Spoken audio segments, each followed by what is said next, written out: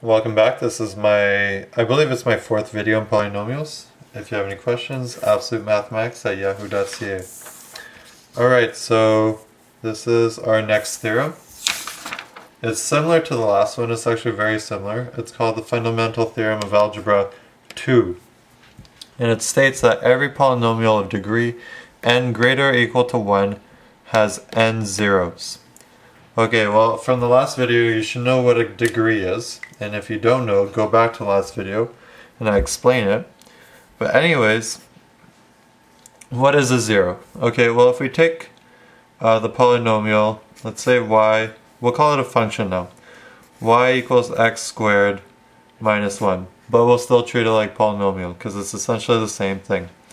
Okay, so you should know that x squared minus 1 is a parabola on the Cartesian plane, which I have right here. So if we draw this, it's a parabola and it gets displaced down by 1. So if we draw this, we get something like this. It's poorly drawn, but whatever.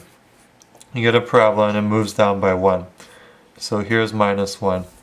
Now what a zero is that whenever you're on this x-axis, y is equal to 0. And that's where the name comes from. So it's when y equals to 0, x squared minus 1, you have x squared minus 1. You want to find what values of x will make it so that y equals 0. Okay, well, we can do this algebraically, and we see that x plus 1 and x minus 1 give us x squared minus 1.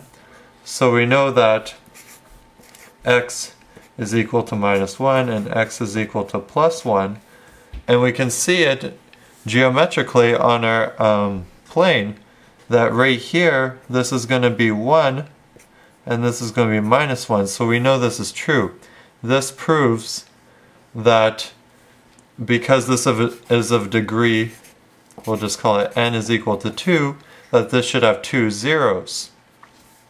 And if we look, we find that it has two linear factors, and from each linear factor we can find one of the zeros. So from this one we found that x equals to minus 1 and x is equal to 1. And when we plug these in, minus 1 to our function here, minus 1, we get 1 minus 1 is equal to 0. So y would be equal to 0, so it is a 0. And then we plug in the 1 squared minus 1, you get 1 minus 1 is equal to 0, so this is also a 0, and we can see that right here. Okay, so I hope this makes sense. We can do examples where we have a function y is equal to x to the fourth plus 3x squared minus 2x plus 3. And we look for the degree, and remember the degree is the highest power, so the degree here is equal to 4, which means, if you remember from the last video, that this function, or this polynomial, has 4 linear factors. But from our new theorem, we now know that it also has the same amount of zeros, because these aren't the real linear factors, but let's just say they are.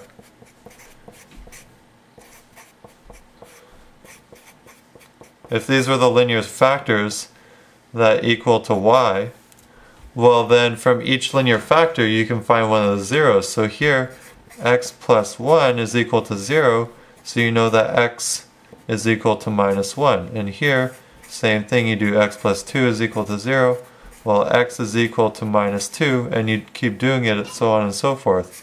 So this is a 0, this is a 0, and you do one for here, x is equal to 1, and here as x is equal to minus 3, and you can see that it also has 1, 2, 3, 4 zeros.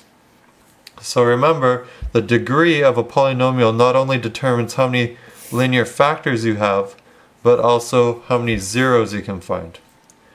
Alright, thanks for watching. I'll be posting the other video soon.